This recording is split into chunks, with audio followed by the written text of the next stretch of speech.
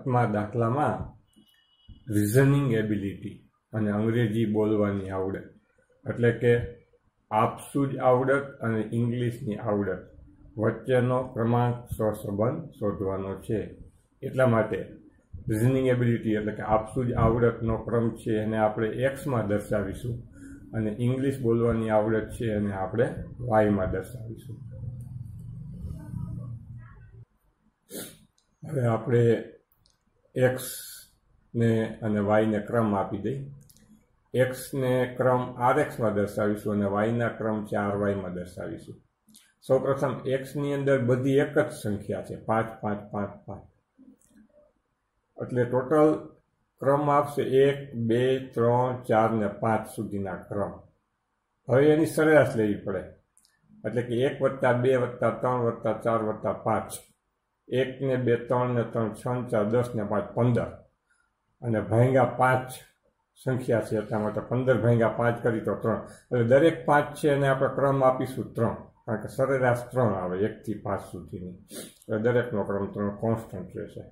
ત્યાર પછી વાયની અંદર મોટી સંખ્યા કઈ ને નાની સંખ્યા કઈ. મોટી સંખ્યા 2 છે, 2 કરતાં નાની સંખ્યા 0 થાય, 0 થી નાની -2 થાય. -2 છે ને સૌથી નાની સંખ્યા છે. તો સૌપ્રથમ મોટી સંખ્યા 2 2 વખત છે એટલે એનો ક્રમ 1 અને 2 એની સરેરાશ એટલે 1 ને 2 3 3 ભાગ્યા 2 એટલે 1.5 એટલે 2 છે અને આપણે 1.5 આપીશું.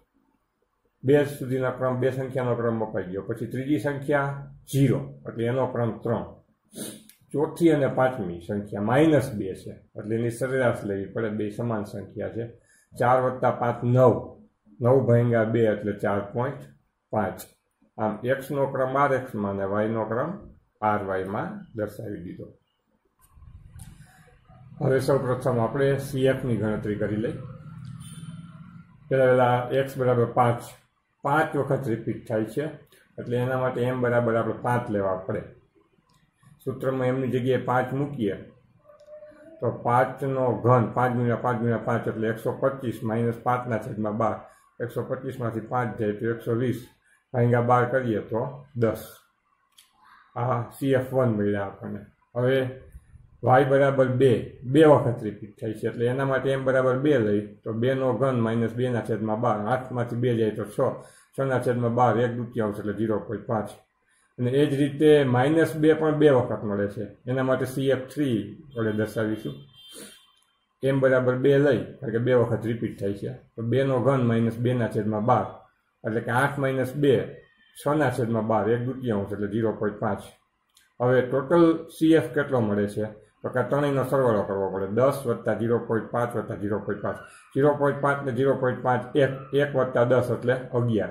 આમ CF બરાબર 11 મળે છે જે આપણે અહીં દર્શાવેલું છે.